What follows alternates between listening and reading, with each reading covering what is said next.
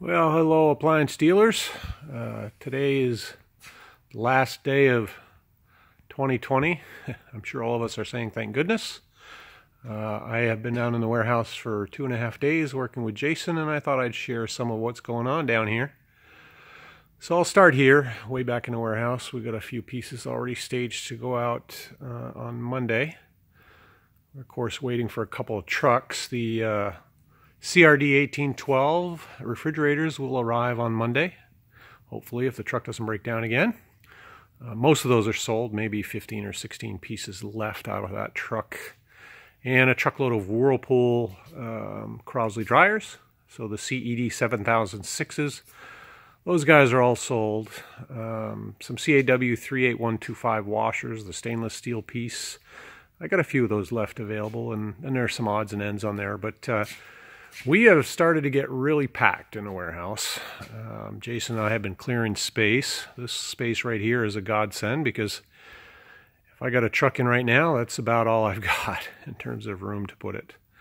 And I'll show you a little later in this video how we created some of that room. But as you can see, our range inventory is spectacular. Given our history in 2020, we got a lot of XB 258s in white, black, stainless. We got electric self-cleaning Saran tops in the other day, the 625s, so plenty of those. Just stocked to the gills really on ranges. It's been feast or famine, as you know. Sitting here are a few of the WRT 134Ts, 15 cubic foot Whirlpool refrigerators that I managed to score the other day. These are all in white. I do have some black units as well. And as you all know, they're a bit pricey for sure, but given I haven't seen a GE refrigerator, a GE built Crosley in here in months and months, I've secured what I could where I could. So it's been the state of the industry, as you folks know. I'm trying to walk a little slower here through the warehouse. One of these videos I did, I think the first one, it would make you dizzy watching it. If I'd have known we were going to be so packed, I wouldn't have brought my boat down here, but it's here to stay. We have some French door bottom mounts here, ice and water, the XFE 26s.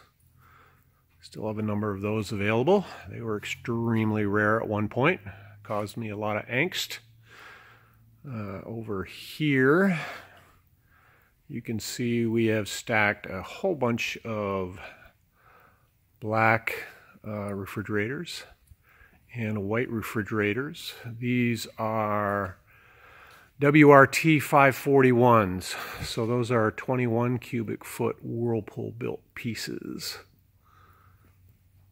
There is also in this aisle some Amana, ARTs, 308s. Still have those in white, and I have those in black.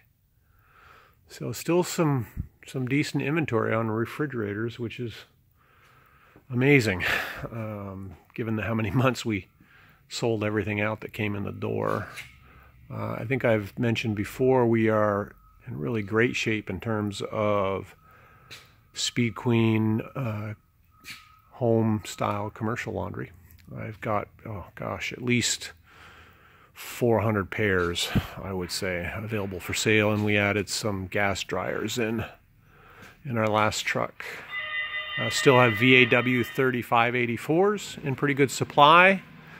Dryers, as you know, have been a headache for really since April, May of last year. But I do still have a little bit of VED 6505 conservators available. And as we walk through here, oh, these are these we just got in. These are the Maytag commercial grade home units. I got a dozen pairs, 24 pair of those, I believe I brought in. Just something else to add to our bag of tricks here. All electric dryers, by the way, on those. I didn't branch out into gas yet. These are YTW 4514s in white. Professional style Crosley top loading washers. Here's some stuff I got in not too long ago. I think when Jason was on vacation, I was down here working. These are Stack commercial home style Speed Queen pieces. So I've got those now in a washer gas dryer combo, washer electric dryer combo, and I brought in the Stack dryer both in electric and gas. Not a ton of them, a few of each, but very unique pieces, and always an opportunity to make a buck, because it's pretty hard to find those kind of things in someone's inventory. So you've all seen this before as some of our front load pieces. Nothing too terribly exciting. I did bring in more of the commercial coin-op product. I want to have good stock on that. The top loads, SWN22s and SDE22 dryers.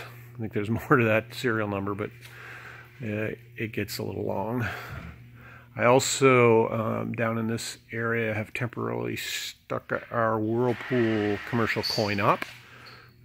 That stuff, I think a dozen pairs I brought in. All electric dryers, once again. Those are kind of unique in that they have the coin chute and the coin box installed in them, so there's nothing else to buy.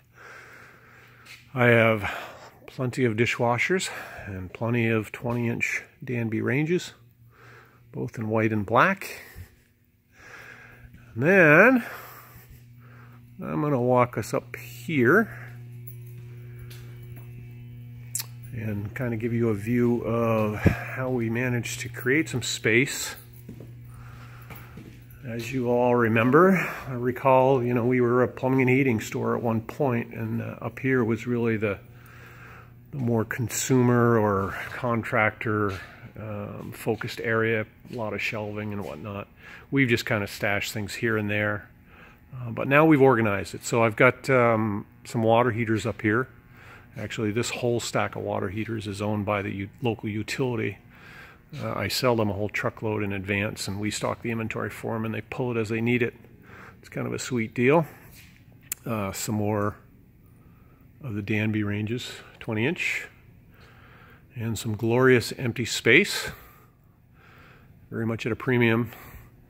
Still have some of the all refrigerator Danbys in stock. I think those are 17 cubic foot. Looks like an 11 cubic foot there. Again, niche product for sure. There's my one kegerator. Dual tap. I've got more of those on order. I don't sell many of those, but real niche product. So here's where we stuck all of our Crosley dishwashers, and we are well inventoried on every single model. I haven't been able to say that in a while.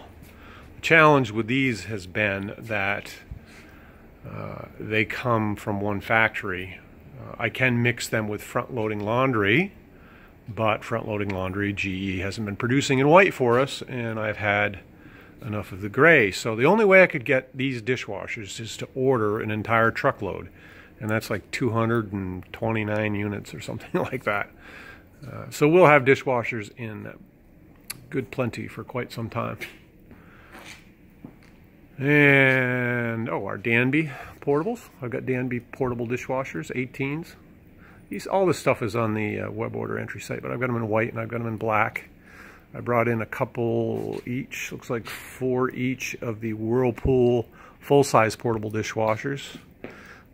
Expensive as all get out, but you know, when somebody wants it, they want it, and I have sold all that I've had in the past. So Maytag dishwashers, we got a slug of those in the other day, so I'm pretty well represented, black, white, and stainless. MDB 4949s.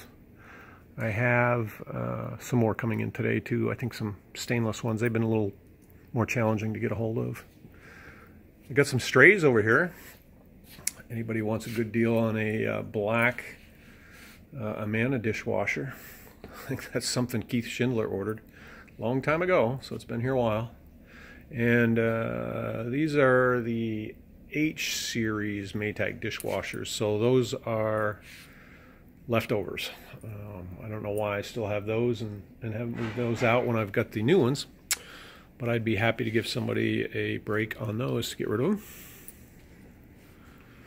them. Some more Danby portable dishwashers. And then we opened up an area of the building that we actually had been leasing as office and warehouse space. That tenant moved out some months ago and it's just been empty. So we decided to take advantage of it. So back in this room, we're putting stuff that is returned from you folks that was distressed on a Ross shipment and really wasn't acceptable for whatever the reasons. And I brought them back here. So we have a few pieces. Not too bad. One of the dealers that we have in New Hampshire comes up here and picks that stuff up. And probably makes a good buck with it. Because certainly I lose a good buck with it. So I stuck all the Danby microwave inventory in here. As you can see, we're pretty well represented in the microwave department. We just got in these Amana OTRs. I brought those in simply because I've been waiting forever for our GE branded OTRs to come in. And still no word on most of that stuff that we order from GE. So not a ton, but you know, at least we have a solution. And they're a little more expensive. I think it's $178 is what we were getting for the GE pieces. These are $190. But at least we have something to offer. So in here, these, as you can see, were kind of office spaces. I've made this the Peerless Premier range area. And I kind of like to show this stuff simply because it can easily get lost in translation in what we actually store here. But I've got 30-inch gas and electric Premiers. I've got 24-inch product. I've got 20-inch product, gas and electric. I think I brought in one smooth top unit simply because I had someone that actually sold one. I said, what the heck, I might as well keep one in stock. So that's what all this stuff up here is. And still a little bit of room, thank goodness. Of a couple of portable Danby ice machines, ice makers. 2 stainless, 1 white. Actually, 1 stainless is sold and going out Monday, so I'll be down to 1 and 1. If anybody's dying to have some red pedestals, these are a couple of red pedestals, I think, from the days when Crosley was buying from Frigidaire some front load product. I do have some front loading Whirlpool pedestals. Not quite sure why. More leftovers from Keith, I think. I'm going to bring in some of that front-loading Whirlpool stuff. Not a lot, but a few pieces simply because I haven't had anything else to offer. And then back in the day, Speed Queen made some red laundry pieces, and I still have one lousy pedestal kicking around from that. It's going to end up in the trash. So, anyway, folks, that's the grand tour. Hope you enjoyed it. If you have any questions, give me a call. I am going to head home for the holiday.